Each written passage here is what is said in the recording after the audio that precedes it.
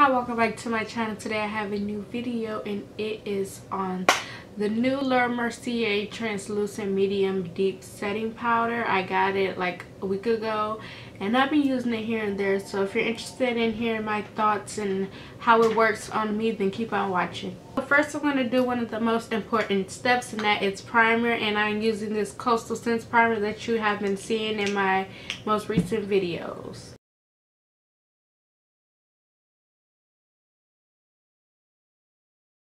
And then I'm going to use this new product that I got. Like, pretty sure y'all been seeing this on all of the Instagram videos. The Mercier Rose Gold Elixir. Yes, I had to get it. Like, I like obsess over when I see other people use it. So, decided to get it for myself. Put a little bit right here. I already put some on after I washed my face. So, I don't need as much. I'm just going to put it in my cheek area. Because lately I've been liking the matte forehead. Like, I don't really like my forehead is shiny. So I'm using my Matte and Poreless Maybelline Fit Me foundation in 355.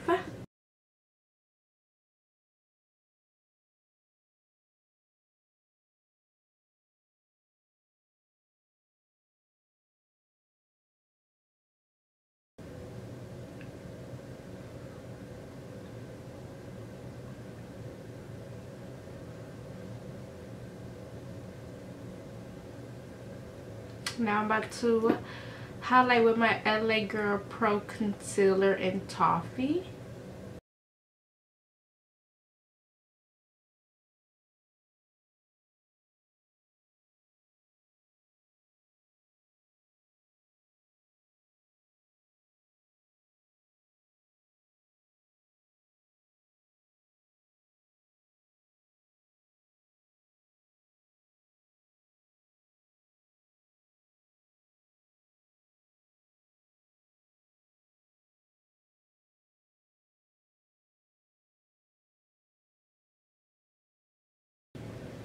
And of course my under eye highlights, my favorite part.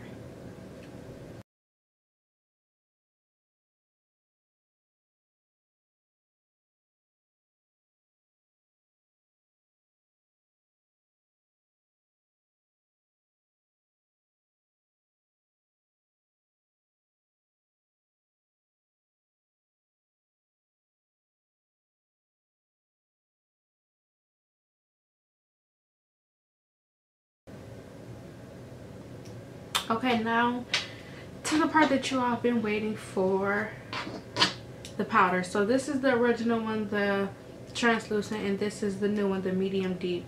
This one, I'm pretty sure it's in stores right now. Not my store in my hometown, but pretty sure you can find these in the stores. And then this one is not in stores yet. You can only purchase it online. I was waiting until it got in stores, but didn't look like it was happening anytime soon, so I went ahead and ordered it online. So let me show you what it looks like. It's a little messy.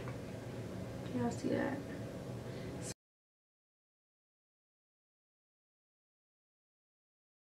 So it's like a camel type of color. Like, I have the midnight powder in camel, and that's what it reminds me of. And this is the translucent. Like, one big difference, another difference between the two besides the colors, is that this one, it like doesn't come out as easily as the newer one.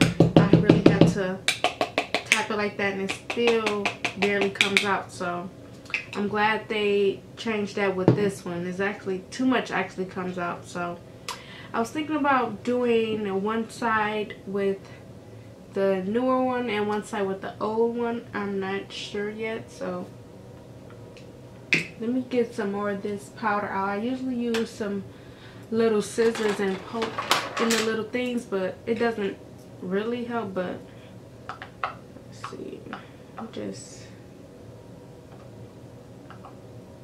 I don't know what it is. Like, it's different in the powder size or what. So I had planned on doing a an initial review and demo and all of that, but I was like, let me use it a few more times. So what I found, this powder is to be like the exact same shade as me, so it does a good job setting my face, but I feel like it doesn't really help with brightening my highlights. So let me show y'all what I mean. Then I'm gonna use these wedges. I heard it's better to use these. I've used my beauty blender, so I'm gonna try these this time.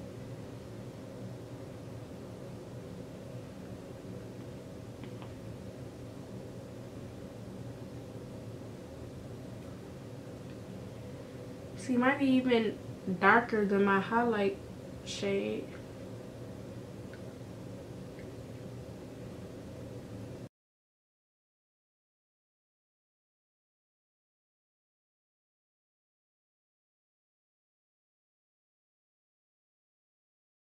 And then I've been putting the translucent one on top just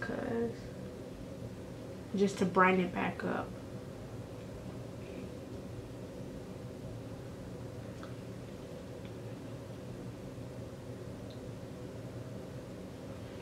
And I don't usually bake, I don't know, but I will just for a couple of minutes.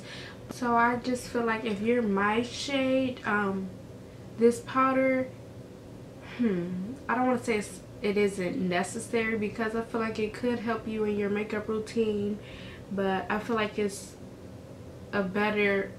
more beneficial to women of deeper skin tones. So I mean, you could try both. Like, I like them both. I paid for it, so I'm gonna get my money's worth.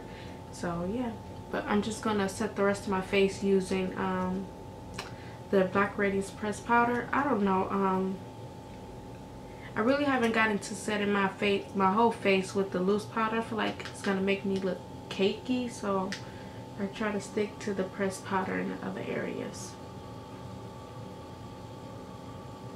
And excuse my hair, just have it braided up so it can be a little wavy when I take it down, so don't be judging me.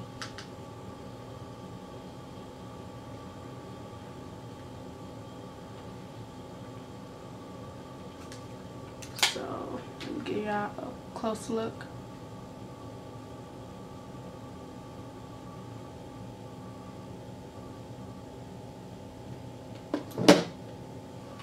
This powder hasn't been on long at all. Like I said, I don't really bake mainly because I'm impatient, so I'm just gonna dust it off.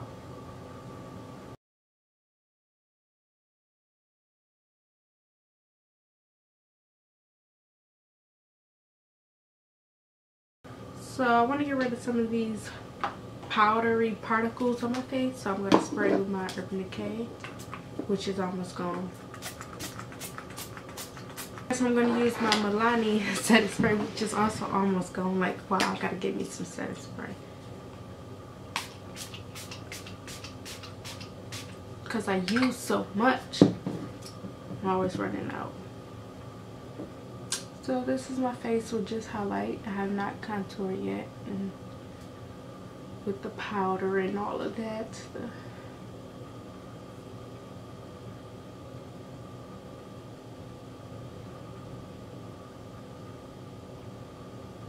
To contour, I'm using my Anastasia Beverly Hills, you know, like, and I'm using the darkest shade. I'm gonna put some of this Versailles elixir in there to make it creamy, and I'm using my Moda brush, so go check out my video on that.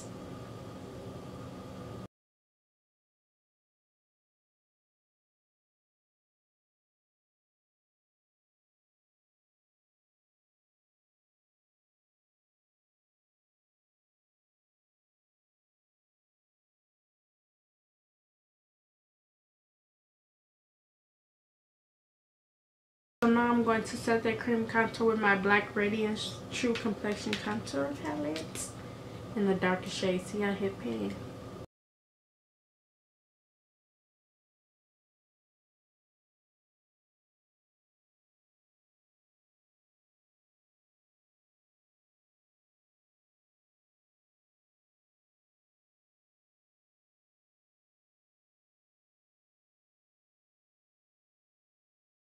And see that contour, the nose contour. I'm gonna clean up my contour around here like I always do, using some powder, and I'm gonna go in with the medium deep one.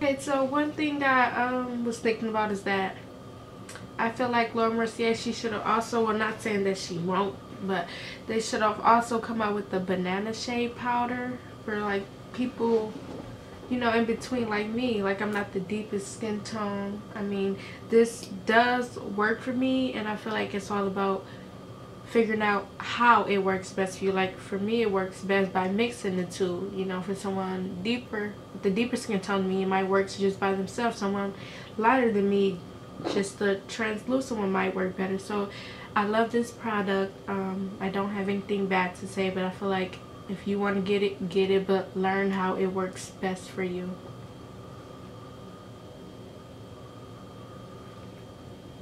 To my Milani highlighter, go to highlights.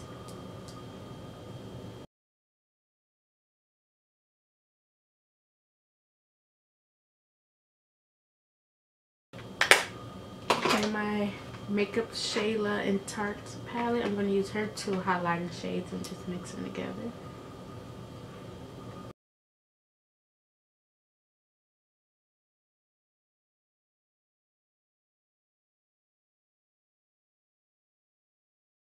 And then I'm going to throw a little golden highlight in there from this Black Radiance palette.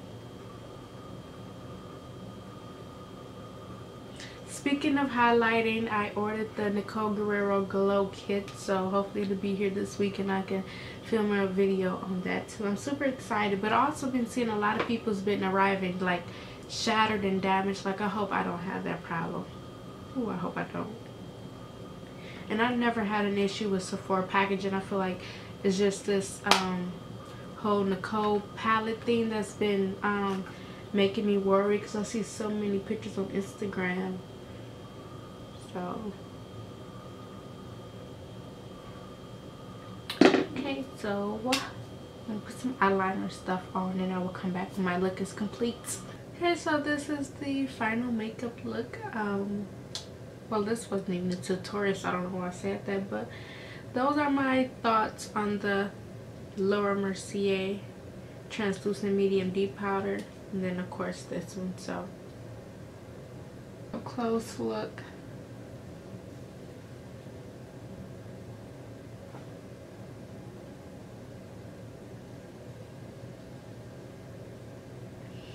I was watching a video and a girl, I forgot her name, she was saying how she feel like the medium deep is more buttery and smoother than the original one. I really didn't get a difference in how they felt.